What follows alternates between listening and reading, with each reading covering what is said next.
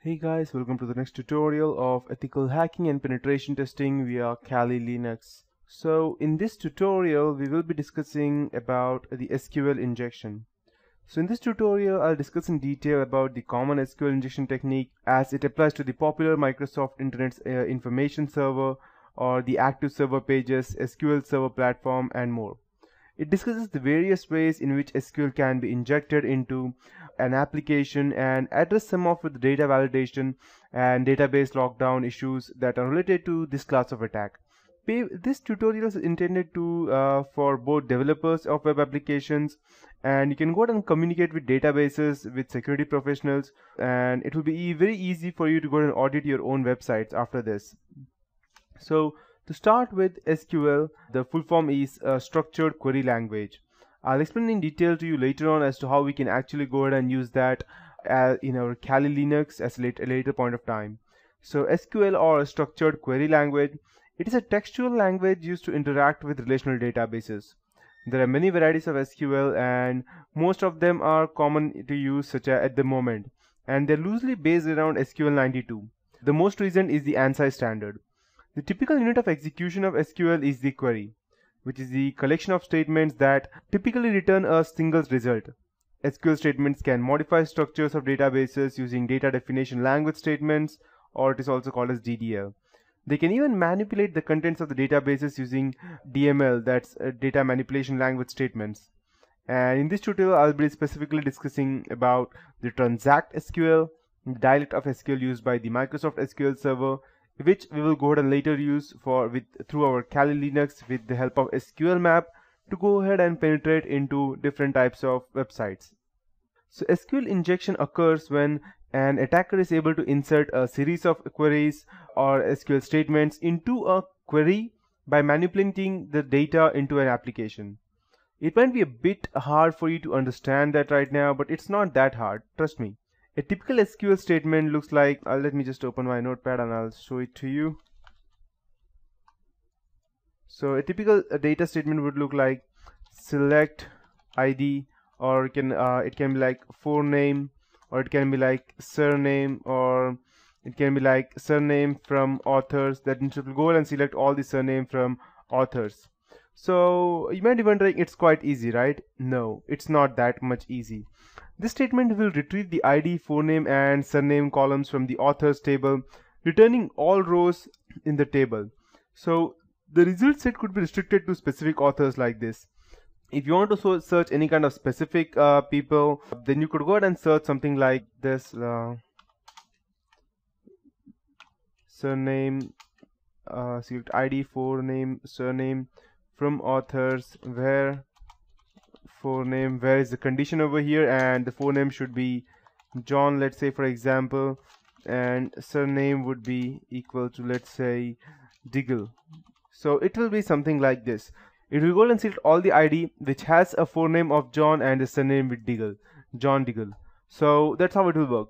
So an important point to note here is that the string levels or string retrievals John and Smith are delimited with single quotes.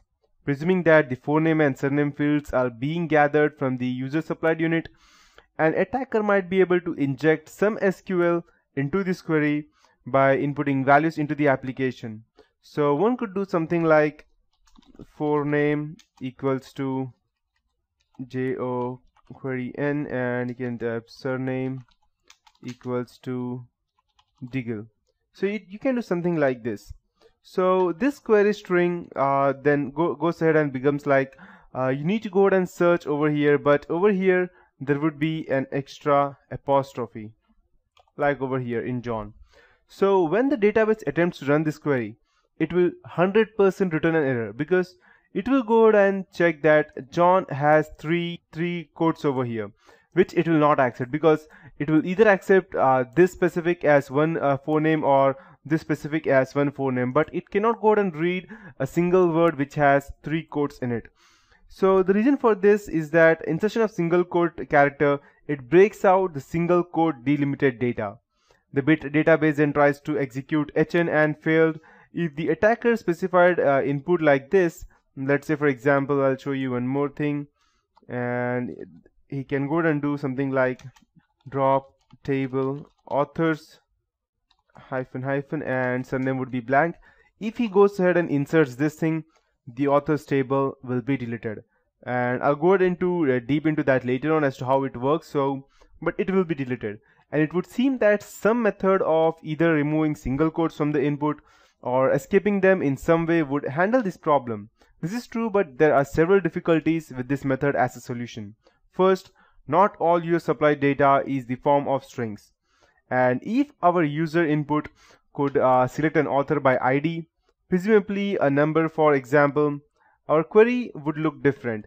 It would look something like, let me just go down and select. It would do something like select ID, forename, surname from authors where ID equals 21234. So in a situation, an attacker can simply append the SQL statements at the end of this specific numeric input, and once that is done, the attacker can easily go ahead and access things that you cannot even imagine.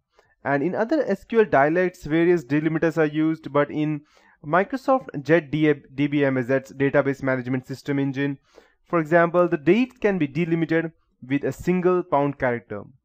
The second thing is that escaping single quotes is not necessarily the simplest cure it might initially seem, but for reasons I'll go into that later as well.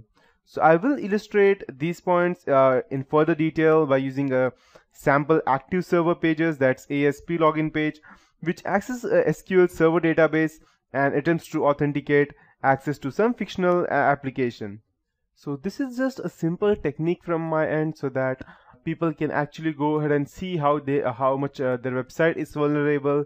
So attackers normally go ahead and inject these queries into the URL. So anything over here that can be inserted through the internet or the intranet is dangerous. This is the way how they go ahead and inject and destroy different types of databases. And trust me guys, it's not even a bit secure. Because if the person who's actually going ahead and trying to access your let's say system by using an SQL injection, he can straight away go ahead and get multiple usernames and along with the passwords and the databases, and once he goes ahead and gets that, he can go ahead and gather any kind of information, everything from their birth date to their card numbers depending upon which website do you have and everything. So yeah, that's how it works, and that's it guys for this tutorial. In the next tutorial I'll be continuing in depth with the SQL injection.